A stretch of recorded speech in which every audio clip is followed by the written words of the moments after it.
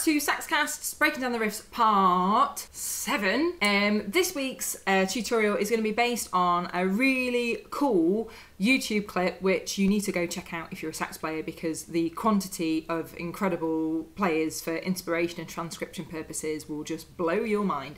So if you check out YouTube and search for sax.co.uk, it's the World Saxophone Collaboration 2020, because obviously a lot of us musicians are stuck not being able to go out and gig, so this is what they did. And this lick is thanks to Ollie Howe. It's the riff that kind of is the head, so to speak, so all the other performers play all their improvisation with this kind of gap between. So I'll play it again for you, a little bit slower. And then it kind of continues and it goes through a bit more, but that's the basic gist of it, which I think is really cool. So the scale we're going to need is essentially E, pentatonic,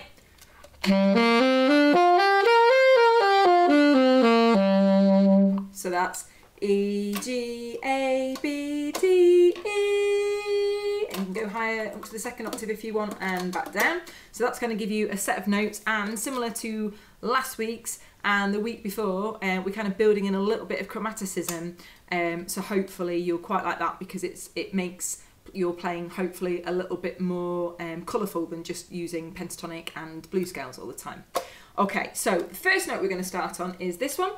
Here's your pentatonic. That's the note that you want. Hopefully you can work out it's a round in the middle and it's a B, okay? So the first part of the shape I'm going to do is this. Hopefully you can work out that it's ascending, going up, and previously in the episode from last time, episode 6, we're working up chromatically. So if you're not sure how to do that, it's B, then C, C sharp, and then D. Okay, so that's our first little bit done. And I'm not tonguing any of this, or else it'd be a bit, which would sound a bit corny, so slur that bit. So that's kind of like section 1. The next bit is very pentatonic-y, so I'm going to play the next section a little bit slower for you, see if you can break it down at home. As previously as well, if you want to pause and just pick this up in your own time, please go for that. This one is a little bit trickier, so if you need a bit more help breaking it down with my steps, that's fine too. Okay, so the next bit goes. And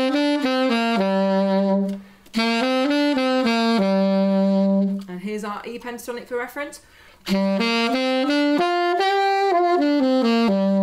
So hopefully you can sort of have a think about what that might be. So here's your riff again.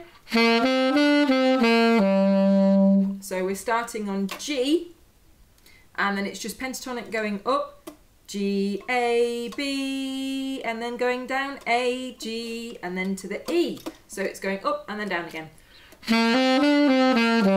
So let's add that. So we've got a chromatic bit and then this pentatonic. Okay, and then we've got the third chunk to do.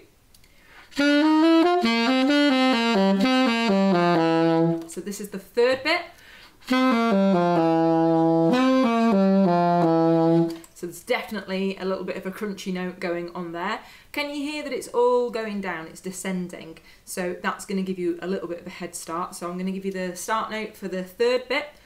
Then here's your pentatonic again. So hopefully you can figure out that's an A. And descending down your pentatonic is going to give you a good start point for those first 3 notes. And then another pentatonic note going further down, which will give you D.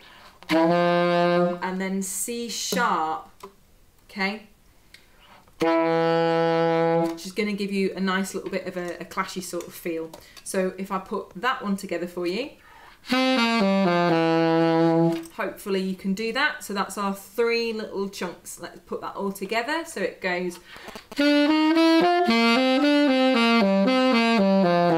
and it's all very rhythmic like that. There's no held notes or short notes.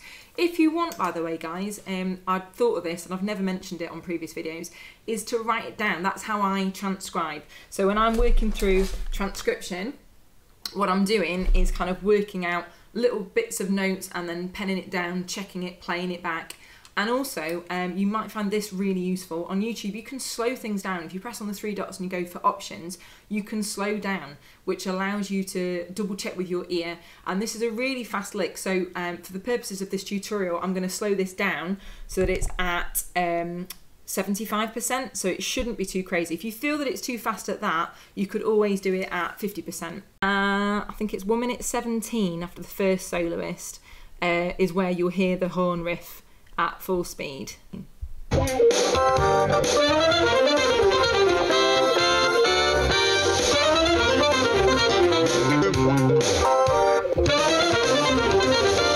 So if you want to at home, what you could do is use the little basic that I've given you to then see if you can work out the bridge bits, because it's 4 phrases, slightly different at the ending. If not, I could give you that on the next episode. Just comment below. As ever, please like and comment. It really does help. Give me feedback to help you guys out with another session. So I'm going to use the 3 dots and I'm going to change it to 75%, 118.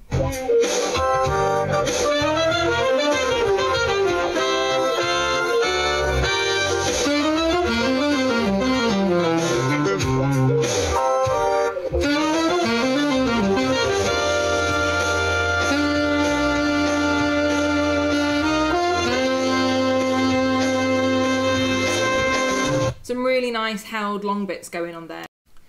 Okay, so what we're going to do is we're going to play it really steady. We're going to go crotchet equals 60, which is Bob Reynolds' kind of like mantra to do things really steady. And I've fed this E minor chord into the app that I've been using previously, which I'm not going to click off now because if I do, it'll all go wrong. But this is just on a slow jazz funk. So it sounds like this.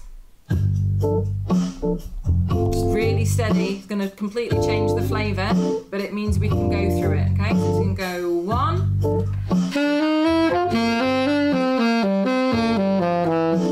okay, 1, and da da da da da da da da da da da da da. And I go.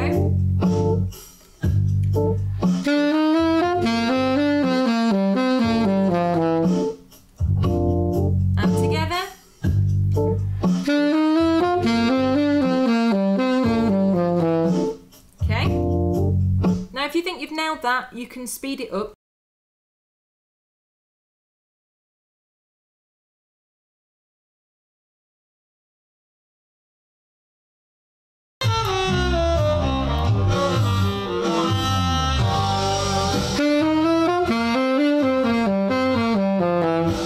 Second time, but there's a change at the end.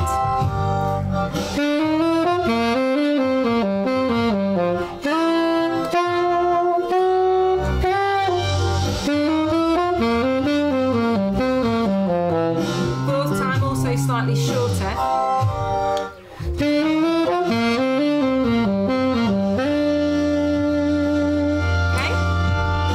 Then what I'm going to do, let's do the same thing and let's do it at 75. So this same place, see if I can get it fairly close. There we go.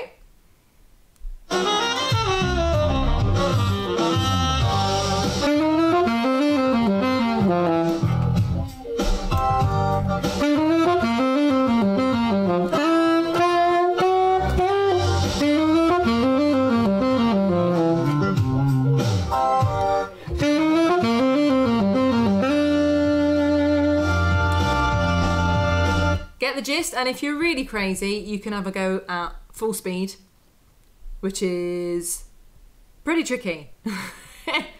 But let's give it a go.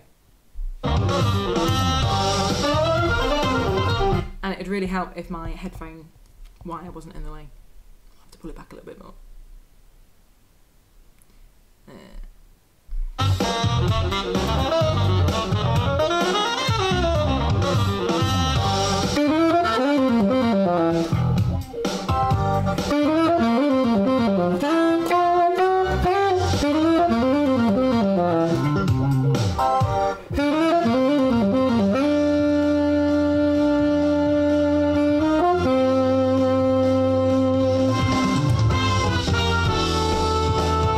And on it goes. So, hope you like that. If you want to maybe think about asking for breaking down any of these particular soloists, say like, I don't know, 10 minutes and 20, what's this guy doing here? I can do that for you, or you could have a go at doing it yourself, slowing it down, thinking in E minor. But otherwise, yeah, I just thought it was something really cool to have a look at this week, and obviously really relevant with all the kind of lockdown scenario that everyone's trying to sort of show their skills and show that we're still out here. Okay guys, thank you so much for joining me, and as ever, happy saxing. All right, bye.